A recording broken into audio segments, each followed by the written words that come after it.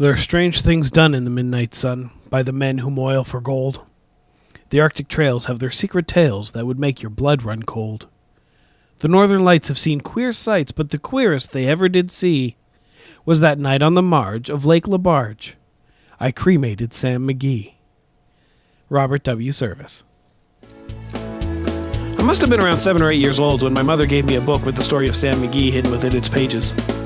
It was an anthology of Canadian poets, and I was far from thrilled to receive it. I was at a crucial stage in my life. I'd started becoming a pretty good hockey player, I was learning that sometimes what I said made people laugh, and I was starting to be known as a pretty cool guy.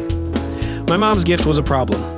Being seen with a book of Canadian poems was going to quickly do away with anyone's notion that I was a pretty cool guy. On the other hand, I was 8, and I didn't want to hurt my mom's feelings. After all, she is the one who made me read The Hobbit when I was 6, and then got me the whole set of Narnia books, which went great with my Hardy Boys and Bobbsey Twins books. So maybe, just maybe, this book might be great too.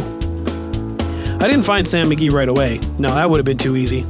Instead, I had to struggle through some boring and pretty lame poems about birds and leaves and such. I wasn't sure I was going to find anything in the great big book of girly stuff to keep me entertained.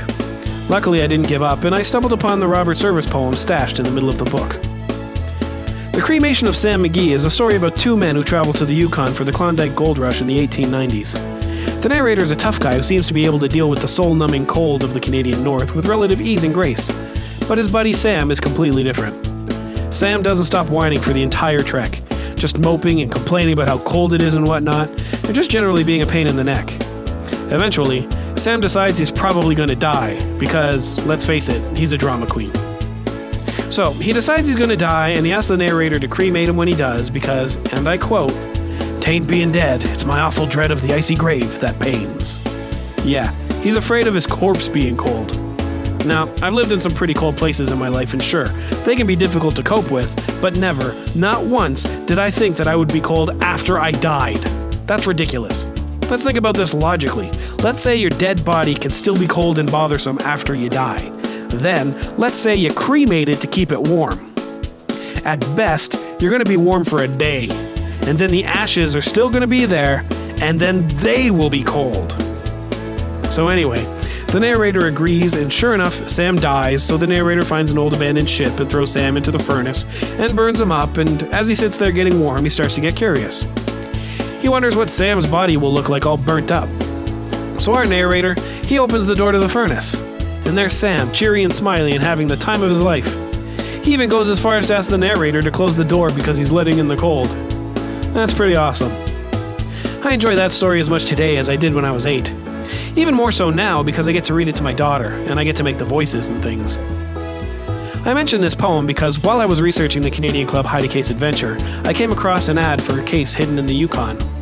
The ad tells you to follow the trail that the gold miners followed in the 1890s until you get to Dawson City in the Yukon, which is what made me think of old Sam McGee.